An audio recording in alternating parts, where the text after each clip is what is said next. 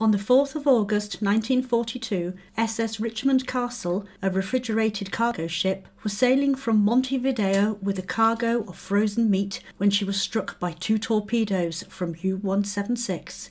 She sank in 7 minutes. 19-year-old John Derrick Cutcliffe was aboard the Richmond Castle. He was one of the survivors who spent 9 days in very testing conditions, including a full Atlantic gale in Lifeboat No. 2, a small, ill-equipped, open boat.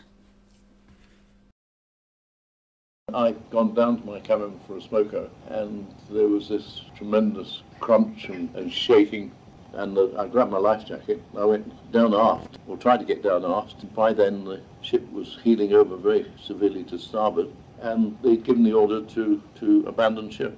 I went down and walked down the ship's side, and then ran down and jumped into the sea and swam out to the boat.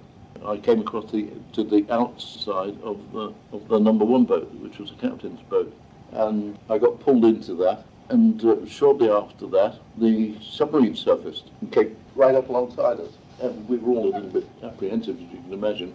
But in fact, they were very good. They gave us the course and distance and nearest land, and they then wished us the best of luck, and off they went. Moved around and swam around, picking up bits and pieces, oars, anything that we thought would be useful. One of the most useful things we collected was the canvas cover for the potato locker from the boat deck. And in fact, that was of tremendous importance later on, because we were able to shelter underneath that at night and keep a bit out of wind and the cold, because the thing that killed people under circumstances like that was exposure. And the thing that you had to do was to keep out of the wind. In our boat, we had a marvellous chap called Angus Murray, who came from Stornoway, and he sewed together some blankets, and we lashed together various odd bits of wood that we managed to salvage from the wreckage, and we made a square sail, which we got up onto an oar as a mast, and with that square blanket we sailed 450 miles, which we thought wasn't too bad. I think it's almost certain that another day and we would have started losing some of our chaps. 1 or 2 of them were going mad.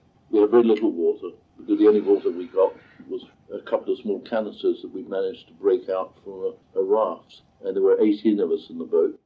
One of the things that we decided to do was, when we got to Ireland, we decided that we would sell the boat, and with the proceeds we'd go to the nearest hotel and book in and fill the bath with Guinness and get in and drink in. And I still can see that bath, and I have a Guinness every day.